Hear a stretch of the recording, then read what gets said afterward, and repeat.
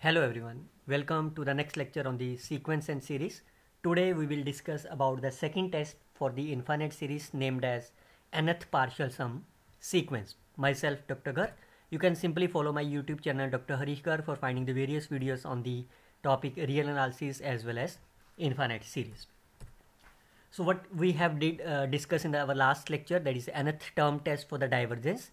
This test is applicable to describe about the divergence nature of the series only. What is the rule behind is that is when you calculate the limit of this an, if it is infinite and the limit is non-zero, then we can say it's a divergence nature. So this test is only applicable for the examining the divergence nature of the series.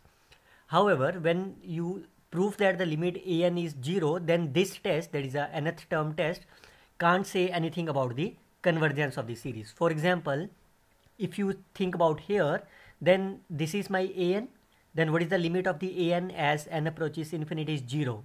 And similarly for here, this is a 1 upon infinity 0 minus 0 is 0. So by using this nth term test, on these two examples, this test will never tell us about the convergence or the divergence of the nature. So this shortcoming of this nth term test will be overcome in our next test. So therefore there is a need to study another test out of that. This we already covered in our last lecture. Now in this lecture we will cover about the nth partial sum sequence. So this test will tell us about the convergence as well as the divergence nature of the series both. Moreover, it will also tell us about the sum of the series convergence, that is when this series will be convergent. So this series is convergent to here. So in any question when they are asking about the sum, you have to apply this nth partial sum sequence. What is the nth partial sum sequence? Corresponding to this series, here we can define the sequence S1 like of this, S2 like of this, and so on, where Sn is called as the nth partial sum and the corresponding sequence is called as the partial sum of the sequence. So if you prove that this Sn, that is the sum of these finite terms, if this sequence converges to the L, then we can say the series is also converges to the L and its sum is given to be as a L. So this is a necessary condition for the infinite series convergent. So once you have to prove that it's a convergent series, then you can say this here I can write as an infinite series, which is nothing but my L.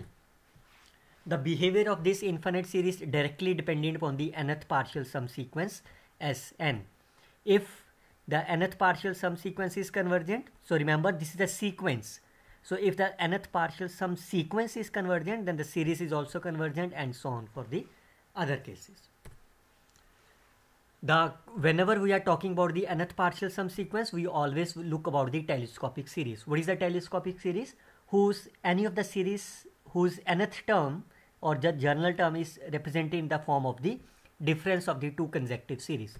For example, if you look about here, you can see this is the n and this is the n plus 1. This is a two consecutive series. This is the n, this is the n plus 1. This is a two consecutive series. Again, this is the two consecutive series. I can write these terms as, I can write this as 2n minus 1 and 2n plus 1, and you can see both are my consecutive series. So whenever there is a term related to the consecutive series, you have to apply the nth partial sum sequence test. You can see I can do this like a partial fraction.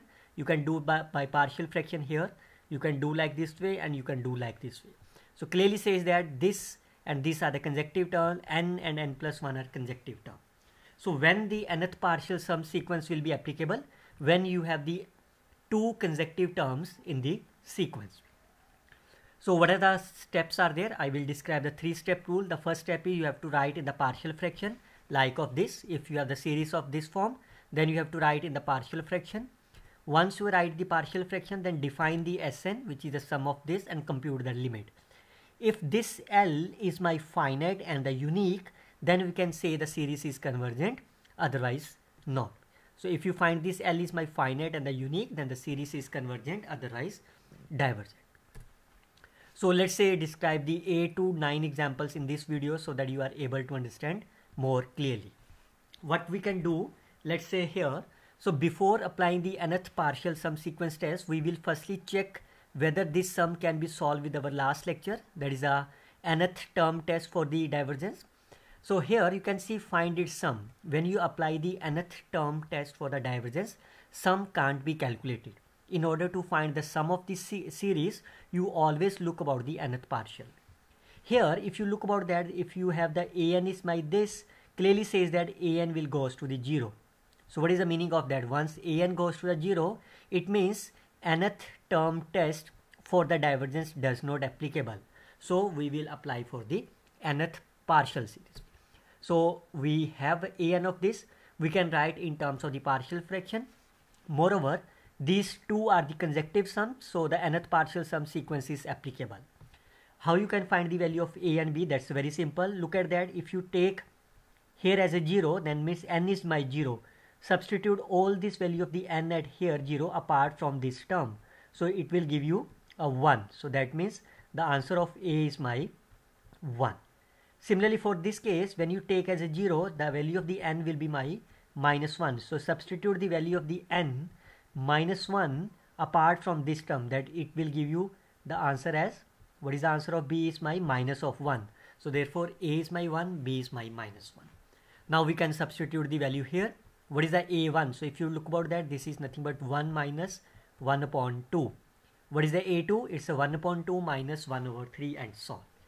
Now you can see that 1 by 2 will be cancelled out, 1 by 3 will be cancelled out the next term, and then so on, it will be cancelled out. The only term will be here. Now take the limit. Now you can see the limit will be, this goes to the 0. So the limit is a finite and unique. So therefore the nth partial sum sequence is convergent. So by using the nth partial sum, the series is also convergent and the sum is convergent to the 1. Look at the another example. So again you can see this is the n and this is the n plus 1. This is a nth partial. It's a telescopic form. So we can apply the nth partial. So let's firstly try for the nth term for the divergence. If you take as an infinity, so it's a infinity minus infinity, which is not be defined. So we can apply for the nth partial sequence. So since it's a conjective term, so it's a telescopic series. So we can define in terms of the, there is here, remember that there is no need to write in the partial fraction because it is already in the partial fraction. We can define here. So again you can see an and an will be cancelled, 3 and 3n will be cancelled, n will be cancelled out. The remaining term is my here. So take the limit as n approaches infinity, it will goes to the minus of infinity, which is not a finite. So therefore the sequence is my divergent. So once the sequence is divergent, so the by nth partial sum the series is also divergent. Look at this one. Again you can see these are my two consecutive terms. Also you can see whenever n approaches infinity, this term will goes to the 0. So it means by nth term of the divergence, this test will unable to tell us any convergence nature. So we can apply the nth partial sum sequence. So we can find this. How you find the value of a? So that's a very simple. You can take them as a 0. So n will be my 3 by 4. So substitute n is 3 by 4 apart from this term. So what is that? It will be my 4 by 4, that is a 1. How you find the value of b? You can take this part as a 0, n will be my minus 1 by 4. Now you can substitute all these values of the n in here apart from 4n plus 1 term. So it will be my minus of 1. So a is my plus 1, b is my minus 1 is here. Define the nth partial sum sequence a1, a2 and an. Substitute the value of the a1, a2 and 7. Again you can see 1 by 5 will be cancelled out, 1 by 9 will be cancelled out, 1 by 4 and minus 3 will be cancelled out. It will be here. Take the limit as n approaches infinity, which is a unique and the finite. So we can say the sequence is convergent. Once the sequence is convergent, so by nth partial sum sequence, series is also convergent and the sum is convergent to the limit of this here. Look at this one. Again you can see this is the n plus 1, this is the n plus 2, both are my consecutive series. If you apply the nth term test, as n approaches infinity, it goes to the 0, minus it goes to the 0, so 0 minus 0 is 0. So it means nth term test for the divergence does not give any information. So now here is a telescopic form. already is in the form of the partial fraction, so we can write in terms of here.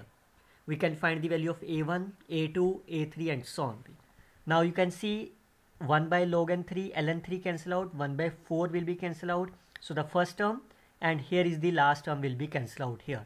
So therefore this is my, take n approaches infinity, so it will goes to the 0.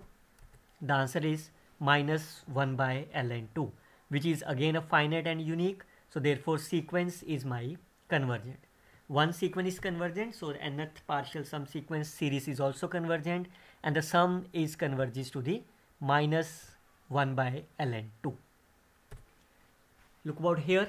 Again you can see this is the n and this is the n plus 1. It's again a nth at the two consecutive series.